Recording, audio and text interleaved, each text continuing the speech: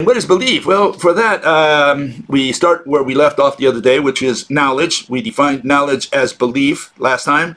We couldn't get away from the word belief, no matter how we tried. And people don't like that. People want to think. They want to believe that knowledge and belief are two different things. In their minds, they say, well, it's not the same. But see, in 3,000 years, no one has been able to separate knowledge from belief or belief from knowledge. And so we have to go with the definitions. We have to start a definition. You don't like the fact that I equate knowledge with belief, you have a single recourse. And that is to define the word knowledge in which you do not use the word belief. Or that you do not use any subjectivity whatsoever, because that takes you into belief. That's the issue. So what happened? Well, we have a winner for the idiot competition this time around. And it starts like this. Last time we held that knowledge... well, that philosophy is the love of wisdom. That's how the Greeks defined it, essentially. That's what the word philosophy means, or how it was translated. Love of wisdom, okay? The Greeks, they couldn't define knowledge. You know, they were unsuccessful in the end, in specifically Plato, right? He was unsuccessful in saying, you know, knowledge is anything other than but belief. Okay, he couldn't get out of that, and so, you know, that's where we are today, because we haven't progressed an inch since the days of Plato. No one has been able to define the word knowledge in a way that we can use it scientifically first, okay, in a way that we elude the word belief, in a way that we can elude subjectivity. Okay, that's the issue. Okay, so the Greeks equated knowledge with belief, and to this day, we have no definition of knowledge, and so we stay with what Plato started and ended with, and that's that knowledge is belief. You don't like it? Well, you have one recourse, and that is to define the word knowledge without using any subjectivity whatsoever. You can't introduce an observer or anything like that, because as soon as you introduce that, you get into opinions, and our opinions are beliefs, and beliefs are religion. They have nothing to do with science. Now, we defined it here. We define knowledge in a way that that it is usable as a word. We don't have any use for the word knowledge in science, but we defined what all these people have been saying for the last 3,000 years, and that is, how do you prove your knowledge to someone else? Well, you prove it by running an experiment, and you have to predict the outcome of that experiment without error. And that's what's impossible to do 100% of the time, so there is no such thing as knowledge. What is knowledge according to us? It's the ability to predict the outcome of an experiment without error. That's the definition of knowledge. Of course, people don't like that definition. They say, well, that's not what we always thought about knowledge. People think that knowledge has something to do with reading a book and learning that, you know, Napoleon went to Waterloo in 1815, and so they say, I know that Napoleon went to Waterloo in 1815. Now, you don't know it because you can't prove it, and you cannot predict it. It's not something of the future, something of the past. And all you can do is regurgitate what you read. You have no knowledge whatsoever, no firsthand knowledge of what happened in history. So you can't say you know this, but that's how we use the word regularly. We go in front of the three-panel judges at the university, and we say, I know that Napoleon went to Waterloo. How do you know that? Well, because I read it in a book written by one of you. Okay, so you cannot know that Napoleon went to Waterloo. You can only know the future. The word know only belongs to the future, the ability to predict the outcome of an experiment without error. And of course, there's no such thing as knowledge, because as soon as you make a prediction that something's going to happen, that certain result is going to take place in an experiment, there comes the asteroid, destroys the Earth, and your prediction does not come true because you did not know that there was an asteroid coming to destroy the Earth. So that's the issue here, okay? Okay, so here we have, fellow says, people had knowledge before the ancient Greeks. What's that got to do with anything, okay? He thinks that we're saying here that that the Greeks invented the word knowledge, and that their definition doesn't count, that there was knowledge before the Greeks. And yeah, I think there was knowledge. I mean, we're going to talk about knowledge in terms of, you know, what the common notion of knowledge is, that it's something that you know, meaning you believe it strongly. You know, yeah, there was knowledge before the Greeks. What does this say about anything? So yeah, I think this fellow won the idiot competition this week with flying colors, okay? What can I say? Okay, let's move on to explaining a little bit about knowledge again. Let's make sure we understand that well. Okay, here's good old Plato, and he said, knowledge, he defined it essentially as it's been translated from his book, okay, the Theaetetus. He said, knowledge is justified true belief. That was his final comment on the word knowledge. And it's Socrates that's really, he's speaking for Socrates, okay? So knowledge is justified true belief, but when you look that up, you justified by whom? By you? And so justified is just another opinion, but it's belief. What is true? Well, what is true to you is a lie, is false to your neighbor, or a lie to your neighbor, okay? So that's also a belief, that's a personal belief, it's an opinion. And so knowledge ends up being belief, belief, belief. That's it. That's as far as you get with that. What is knowledge? According to Plato, it's just a strongly held belief. When you have a belief, you just have a belief. But when you have knowledge, you have a strongly based belief. That means you believe in it very, very strongly, and no one's going to take you out of that because you know it. Okay, that's what's happening here. So people think that knowledge is something that we know, like, oh, you know, I press the button and the light turns on. They think that's knowledge. They say, yeah, we know it's going to turn on. It turns out that, you know, the electric circuit is failing. You press the button and nothing turns on. Well, you did not know that the electric circuit was failing in your house. And so your prediction does not come true. Okay, and we can go with a million scenarios similar to that one, okay? So no, knowledge is just a strongly held belief. You know for sure that your neighbor's been doing this and this and that, and it turns out that maybe you find out later on that your knowledge was just a belief, that he wasn't in fact doing anything that you thought he was doing, and so on down the line. So there's no such thing as knowledge, okay? Again, knowledge, the only way you show it to someone else is by running an experiment and proving your knowledge by predicting exactly the outcome of that experiment, the results of that experiment, and we can't even do that. Not even God can do that, because that means he would have to already have been in the future and know exactly what's going to happen because he's watched the movie. But by doing so, he turns you into a cartoon character that has no free will. It means that there's a script, and you have no way of avoiding the script because God already knows everything that's going to happen. The block universe that relativity has, that everything has already happened, and all that you are doing is walking in footsteps that is in a script that you cannot avoid. You're just Bugs Bunny, you know, doing whatever the author, the person who drew or wrote the script. Bugs Bunny cannot act outside the script. And that's what you are if the future has already happened. And if the future has not already happened, we don't know the future. We cannot predict the future 100% certain, you know, and so there is no such thing as knowledge. But that would be the definition of knowledge.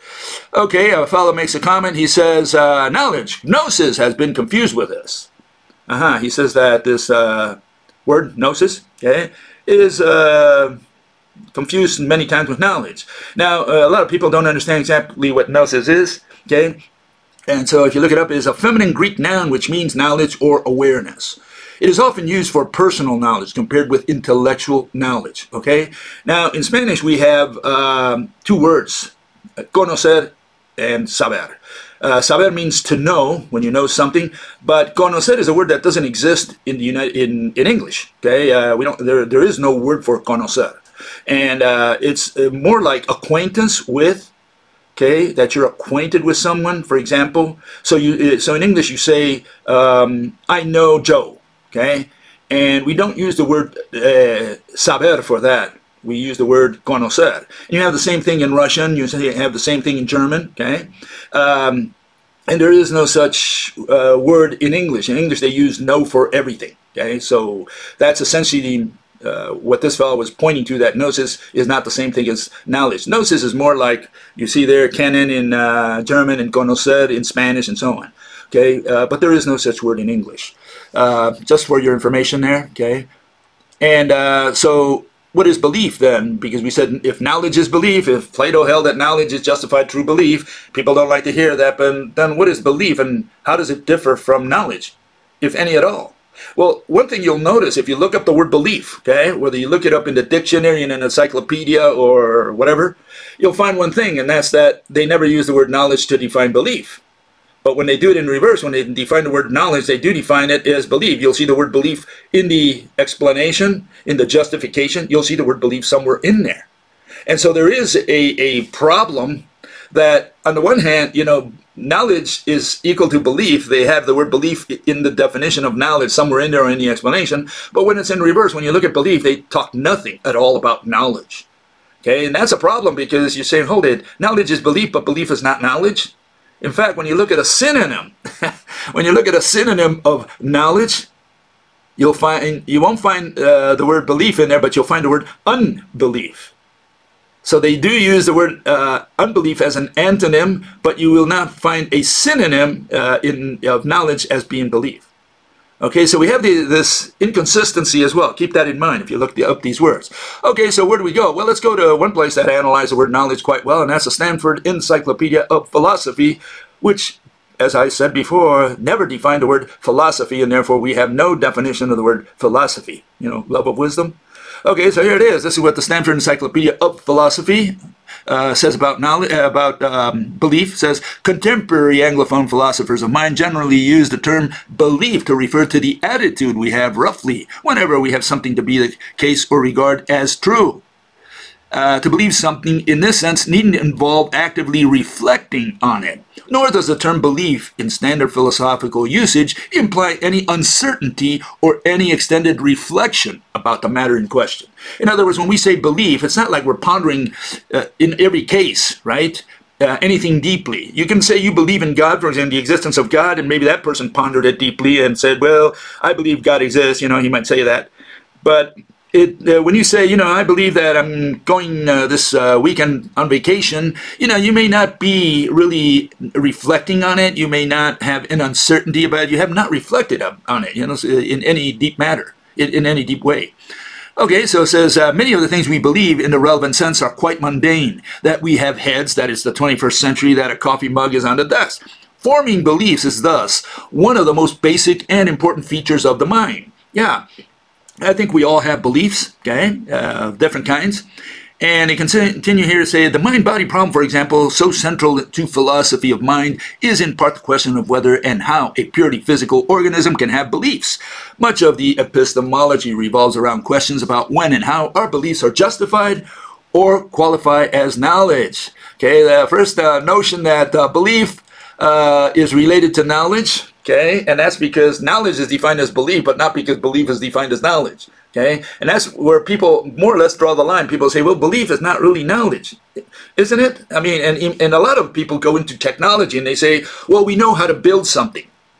And that was the first notion that Plato attacked. Socrates, Theaetetus, he attacked that a craftsman who knows how to build something, that does not qualify as knowledge. So anyone using technology and saying, well, we know how to build things and we know that a computer works and all that stuff, that's not knowledge. Okay, that can easily be torn down. For this, you got to read the Theaetetus and find out what Socrates' first argument is against this notion of technology, craftsmanship being equated to knowledge. Okay, so we're not going to get into that, but just look it up. Look up the Theaetetus, and you'll find what Socrates' argument is there. What does the Catholic Encyclopedia of Philosophy say? Remember that Catholic, they deal with belief every day. What do they say belief is? I mean, they talk about the belief in God, right? That's what they vouch for. Okay, so here it is.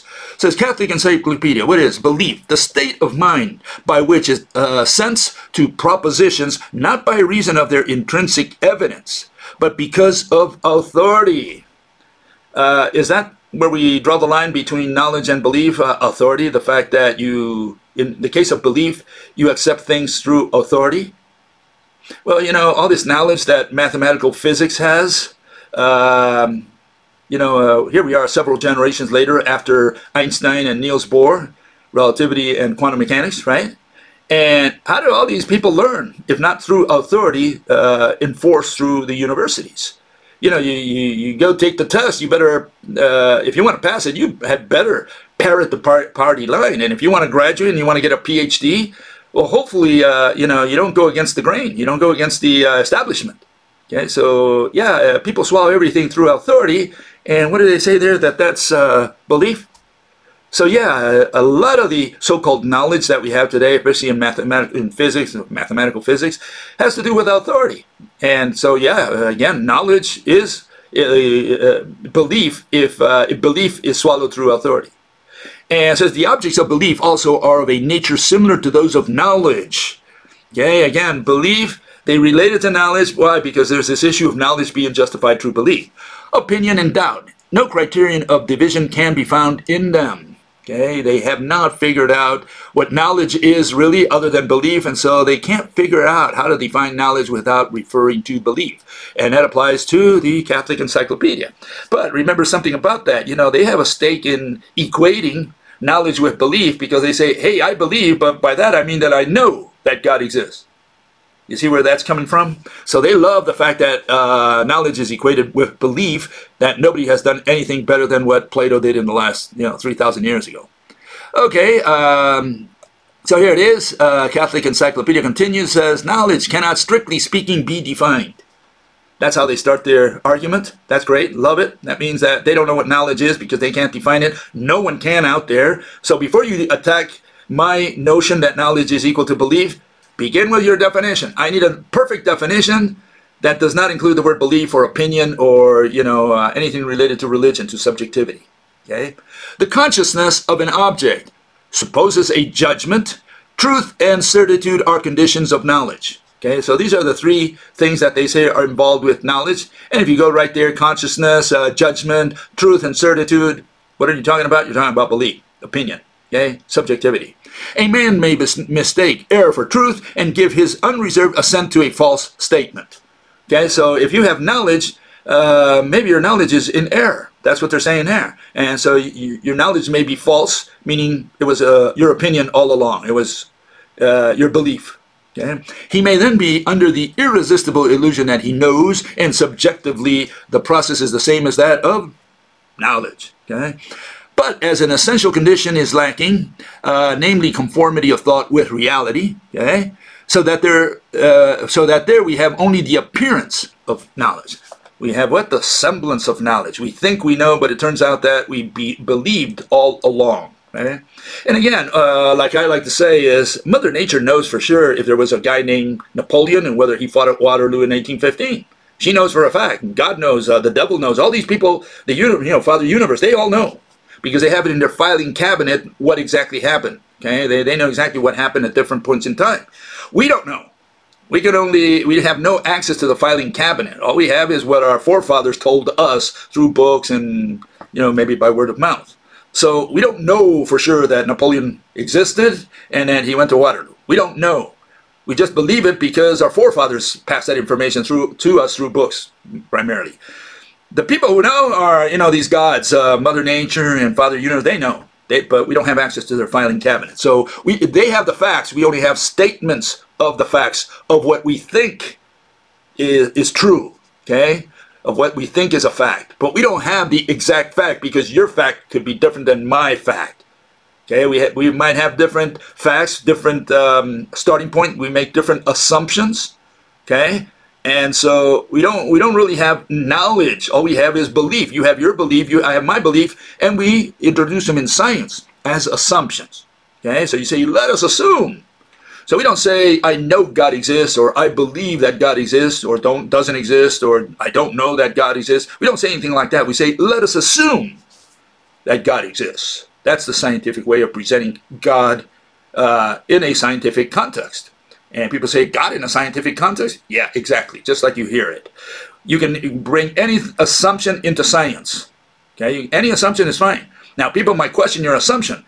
But there's nothing wrong with saying, let us assume that God exists, because you're going to explain what's going through your head, and I want to understand what you have going through your mind to understand your version of how the universe came to be or why the universe works this way, etc. Okay? So I need to understand your version of how the universe works or how it came to be. Okay? And for that, you have to begin somewhere and you say, let us assume God exists. You can't say, I know that God exists and I believe that God exists. No, we don't care about what you believe or know. We care about your assumptions, because that's what we're going to criticize if that's what you introduce into your dissertation. Okay, and here's the Wikipedia and the dictionary, okay? Here's the dictionary.com. Belief is an opinion or conviction. It's something you are convinced of. That's all it is, which means knowledge. So far we're talking about knowledge because you're convinced of what you know. until someone shows you that you were wrong. It turns out your wife or your husband did not sleep with your next door neighbor, as you knew. Turns out you believed it all along very strongly, and you call that knowledge. Okay? Confidence in the truth or existence of something. Do you know for a fact the existence of mediators between atoms? Do you know these invisible, intangible particles, waves, ropes that are between atoms? Can we see them? Can we prove them? Can we make them visible and tangible? So do you know that light is mediated by particles? Do you know that light is mediated by waves? Do you know that light is mediated by ropes, electromagnetic ropes, as we hold in this site? No, we don't know that. We make an assumption. We say, let us assume light is mediated by particles. No problem there. And then you explain your theory based on that assumption. That's how it works in science. Okay? And confidence, faith, trust, that's what belief is. It's just confidence. You have certain certitude in what you're saying. You believe it strongly. That's all it is. You know, and so you say, well, I don't just believe it, I know it. What did you say? You just say you believe it more strongly than just belief. And you say, well, I have a justification for it. Well, justification also is a belief. Who justified it? You. You justified your knowledge, your belief. Okay, so to say justification and truth, you haven't said anything. All you said is that you continue to, you believe and believe. That's all you introduced so far. A religious tenet or tenets, religious creed or faith. Yeah, people identify belief with faith, with religion. And we're going to include knowledge also under religion because knowledge is belief. And if knowledge is belief and belief belongs to religion, we're done. Knowledge is a word that belongs exclusively to religion and has no place whatsoever in science. Even though science is defined or originated, the etymology of the word originated in the notion of know, of knowledge. That was the error that our forefathers made. That's why we have to clean our nose holes, you know, with what our forefathers came up with, because they screwed it up from the start. And they said science, you know, from sire, which in Latin means knowledge or to know. That was false step. We started out on the wrong foot. Okay, science has nothing at all to do with knowledge. Its religion has to do with knowledge because knowledge is belief. Science has to do with theories, with explanations and understanding. That's why in this site we say that science is rational explanations, not knowledge. Okay, it's got nothing to do with knowing. Okay, and then Wikipedia says belief is an attitude. An attitude, okay? That something is the case, okay? Again, an attitude, you have this sense that it is true to you, okay? Or that some proposition about the universe is true. True? What is true? True is what is your opinion. For me, I have a different truth, and your truth is false to me. Okay, and I can play devil's advocate, extreme devil's advocate, and show you that even pi, you know, circumference divided by diameter is untrue, is false. And you say, no, but it's true. Let me show you. And I keep saying, no, no, no, no, no, and no. It's not true. It's false. And what are you going to do? I keep saying it's false. Okay, so this is the issue. I can continue saying that it's false, false, false all along, and you haven't proven it to me. And so what have we learned? Okay, it's false. Okay, philosophers use the term belief to refer to attitudes about the world, which can be either true or false. If they can be false, then you know, again, we're talking about belief. If they can be false, then so can knowledge. Knowledge can be false. And so, again, we have not distinguished between knowledge and belief. Okay, here's a couple of examples that people gave me, okay, because they want to defend the notion that knowledge is something other than belief. Fellow says, famous statement from Feynman, Richard Feynman, right? Spelled it wrong. It is important to realize that in physics today we have no knowledge of what energy is. These are exact textual words from Mr. Feynman, okay?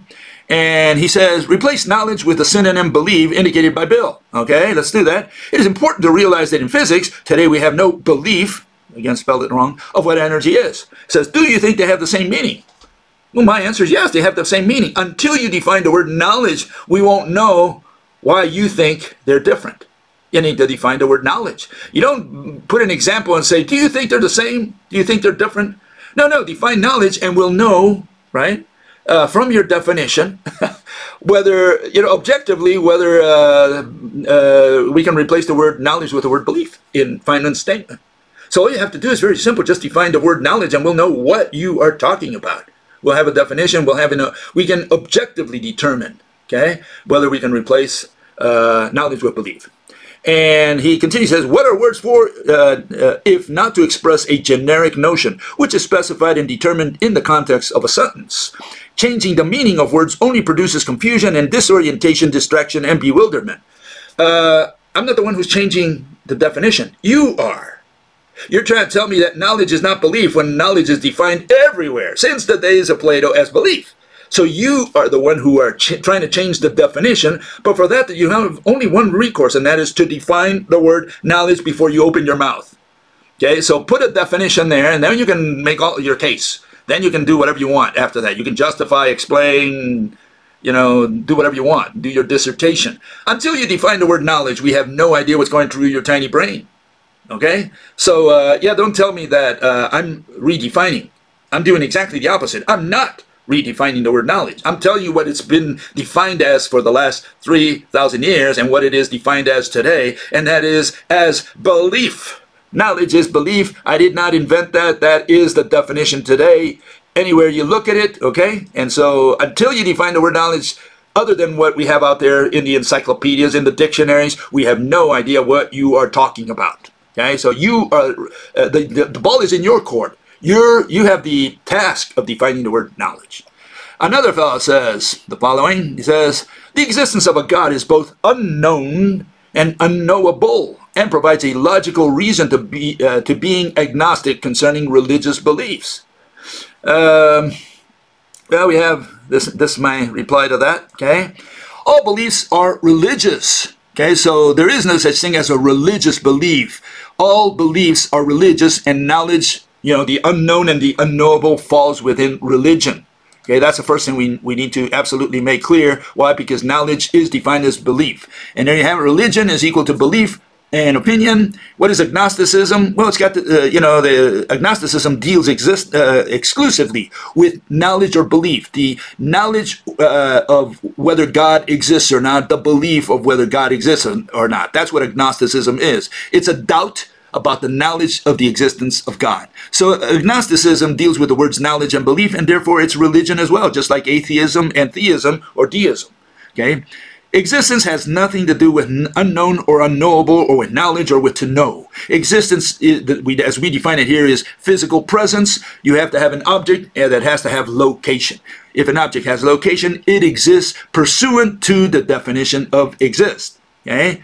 And to talk about the knowledge or the belief in existence is what is irrational. That's why atheism, theism, and agnosticism, all three are irrational postures.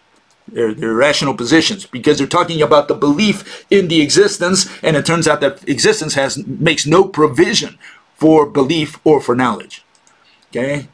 Do you believe that that chair you're sitting on exists? Well, hopefully you believe in it, because if you don't believe in it, what, you fall on your butt to the floor? So does belief or knowledge have anything to do with the existence of the chair? That's the issue. And the issue is, no, you can't say you believe or know that the chair is there. What do you mean you know that the chair is there? What does that mean?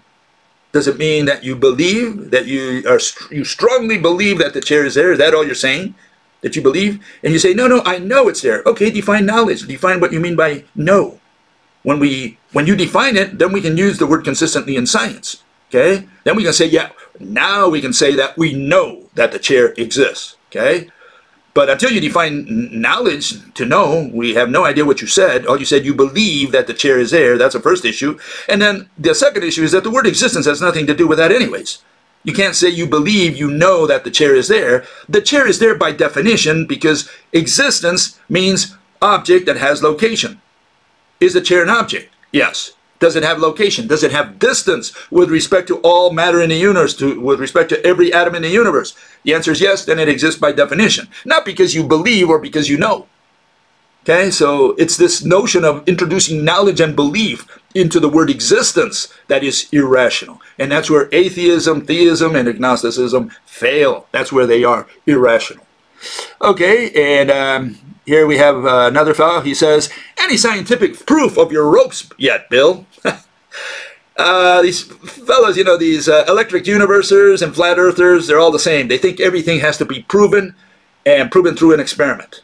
They have this notion that we've had for the last 400 years, since the 17th century so-called scientific revolution, in which measurement experiments were introduced in addition to more sophisticated math equations. They think it's a question of doing a measurement, getting an equation, and running another experiment, taking more measurements, more equations. They think that's what science is all about.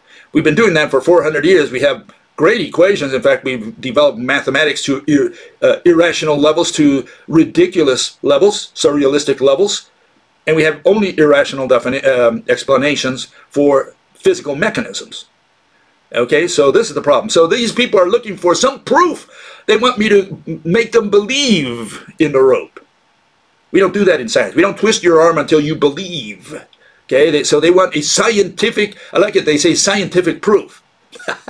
So here's the, there's another fellow, I'm going to get into that in a second. But there's no such thing as scientific proof. That's an oxymoron, okay? Proof belongs exclusively to religion. Whenever you mention the word proof, evidence, you're talking about religion. Because we are talking about convincing someone, persuading them to change their mind, okay? That's the purpose of evidence.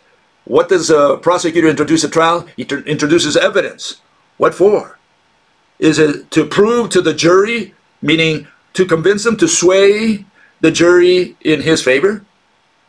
Yeah, of course. That's the purpose of evidence, is to persuade. It's not to prove knowledge, to certify knowledge. Because when you do that, all you did was, again, certify belief. You're saying, I believe that that's what happened. Turns out the defense attorney has a different version of what happened, and he's got a different set of assumptions, a different set of knowledgeable, what he knows is different, so he makes a different set of assumptions.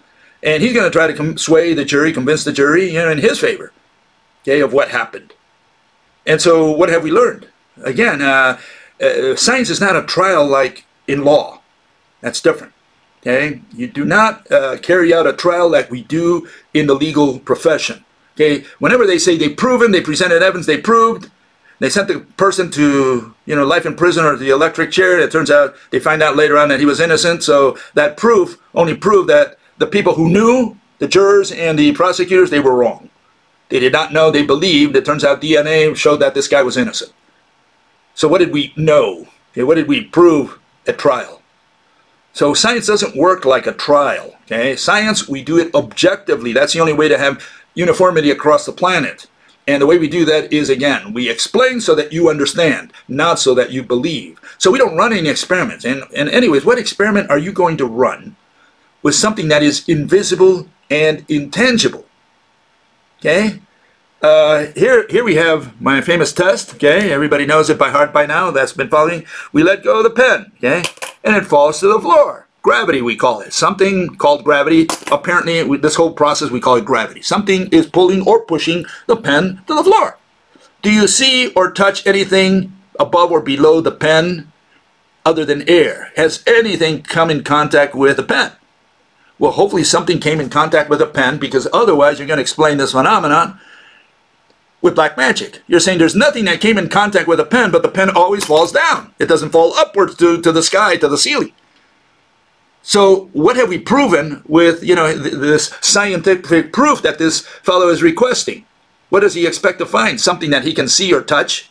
He wants to go to the lab and have some proof, evidence, so that he's convinced, so that he believes that the ropes are there, that the particles are there, that the waves, you know, electromagnetic waves, vectors are there.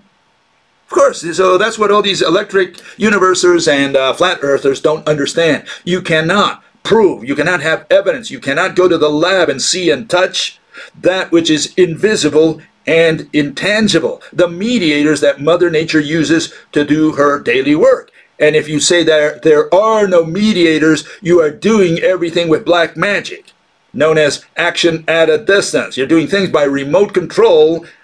And saying what? That angels, spirits do the mediation? How does that thing over there know that it's supposed to fall to the floor? How did it learn that? Hopefully something is in contact with that thing for it to fall always to the earth. gravity is mediated by physical entities that we cannot see or touch. There is no experiment that you can run to prove to, to this fellow that there are mediators. Okay? The only way to do this is to visualize. You have to visualize how Mother Nature could be doing this magic trick that you cannot see or touch, the mediators that we cannot see or touch. Okay? Along the same line, the next fellow also says something similar. He says the following. There we go. Have you got any actual practical demonstrations of water miraculously curving and clinging to the outside of spinning, wobbling, gyrating sphere, flying through infinite space? Maybe you should read Ayn Rand. Okay, well, I don't know if good old Ayn Rand would agree with him, first of all, okay? I don't think she would be in line with him, probably more in line with me. But that's aside from that. First of all, the flat earthers, they have curved water in their world because they always draw a circle. They say it's flat, but most of them say it's a circle. Some say it's infinite, but okay, whatever. You've got different flat earthers out there. But most of them say that it's a circle, meaning that water is curved anyways. Why is it curved if there's no container on the outside? And so they put this ice cap around. They say, what's the ice cap? That's the container of the water on the planet. Well, why is the ice cap curved? What is ice if not water? It froze. How did it get curved before it froze? Okay, so yeah, water is curved even in the flat earth world, but these people have never figured that out. Okay, but anyways, again, I showed them that, you don't prove these things. You cannot go in there and say, I'm going to prove that water is curved. I showed that the other day that all atoms, if you look at that white stuff there and you consider that blue circle as a sphere instead of a circle. Okay, if that's a sphere and the white stuff there is air, why doesn't the air leave, the earth? What keeps it tied to the earth? And I'm saying the only way you can explain it is if every atom that constitutes the molecules of air are bound, physically bound through, in this case, electromagnetic ropes, to every atom that constitutes the global Earth, the globular Earth. That's the only way you can explain gravity, weight, mass, all these things. The only way you can deal with that is if every atom is physically interconnected to all other atoms. And the issue there is that the establishment always used discrete particles, and that's why you cannot explain it with particles, because then there you could argue that, unless you have a container, all these things fly apart. But with my assumption, which is the electromagnetic ropes, you can't do that. So this is a different site that says that all atoms are physically interconnected. If all atoms are physically interconnected, now you cannot say that you need a container. Okay? No container is necessary in space. All you need is that all atoms are physically interconnected. Once you understand that, you have to attack a new theory, a set of assumptions, which is interconnectivity. So don't treat this site like you would attack the establishment. We're not quantum mechanics. We clean our noses with relativity and string theory here. Okay? This is a different site. We're saying all atoms are physically interconnected. If they're physically interconnected, you can understand why the atoms don't fly out into outer space. You do not need a container.